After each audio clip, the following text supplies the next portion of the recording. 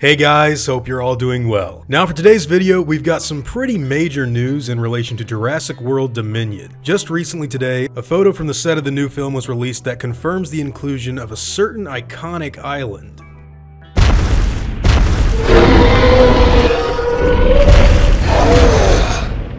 So earlier today, I received news that the Chaos Theorem team that officially works with Colin Trevorrow and Universal on the new Jurassic Park movies were told to publish something for others to see. And that something was none other than this particular photo that shows us a pretty big detail about Jurassic World Dominion. What at first looks to be just simply an embryo box with the InGen logo plastered on the front of it proves to be much more important when you simply look down, revealing a Site B insignia that reads Isla Sorna. Now, of course, this opens up a brand new can of worms for the films that will certainly prove to be interesting in the next movie, and we're more than likely going to get some information on that island that we previously didn't know about in earlier films. If we go off of what was spoken on screen in Fallen Kingdom, we learn that Isla Nublar is, or at least was, believed to be the last home of the few surviving dinosaurs that existed on the planet. However, this film, including the island some way in its plot, could offer up more information on that subject that may or may not tie into what we already know from the viral marketing campaign.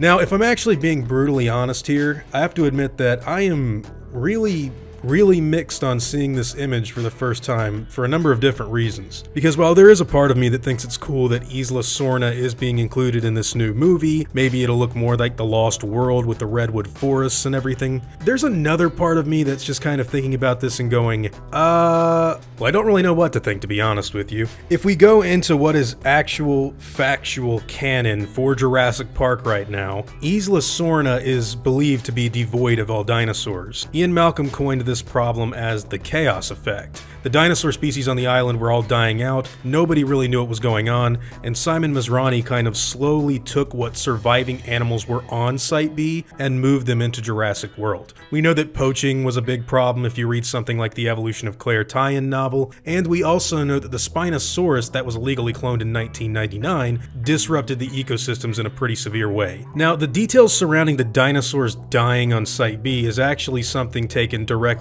from Michael Crichton's source material, The Lost World, where at the end of that book, it's revealed that a disease would eventually kill off all the dinosaurs on the island, and that they were all doomed to die. So when Fallen Kingdom implemented that stuff into the plot of what was going on the islands, I was really in for it because that was being much truer to Jurassic Park than what we saw happen in Jurassic Park 3 and The Lost World Jurassic Park, where basically they had a fairy tale ending where all the dinosaurs were believed to live in a land before time setting and never really have anything bad happen to them. But whatever's going on in this new movie, it seems like Isla Sorna is going to be a part of the plot somehow, and we're going to get more of an expansion on it. Now, that doesn't necessarily mean that we're going to go back there, and I really hope that we don't unless it's a flashback or something, because as you guys know, if there's one thing that I really hate in sequels and in movies in general, especially this franchise, it's retconning. And if they come out in this new movie and say, like, it's just like the Great Valley,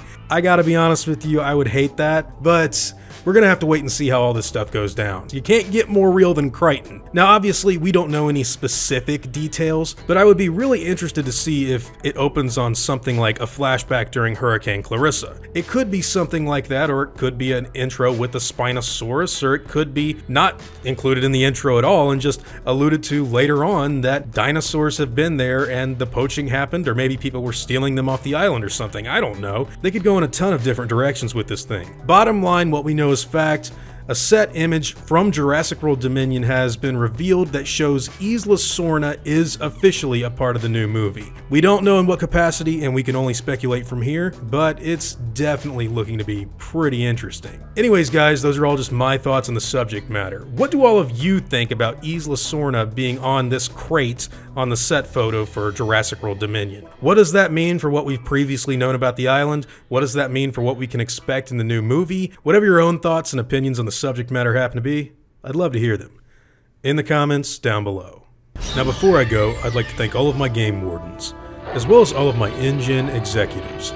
I'd also like to thank all of my park workers and InGen hunters as well. Guys, it seriously means the world to me that you all continue to support what I do, and I never want you to ever forget that. Now, I'd like to thank you all for watching today's video, and hope you all enjoyed the content. If you feel like I deserve it, I'd appreciate the like and hope that you'll consider subscribing if you're interested in hearing from me again. I'll see you all in the next video, guys, and as always, take it easy.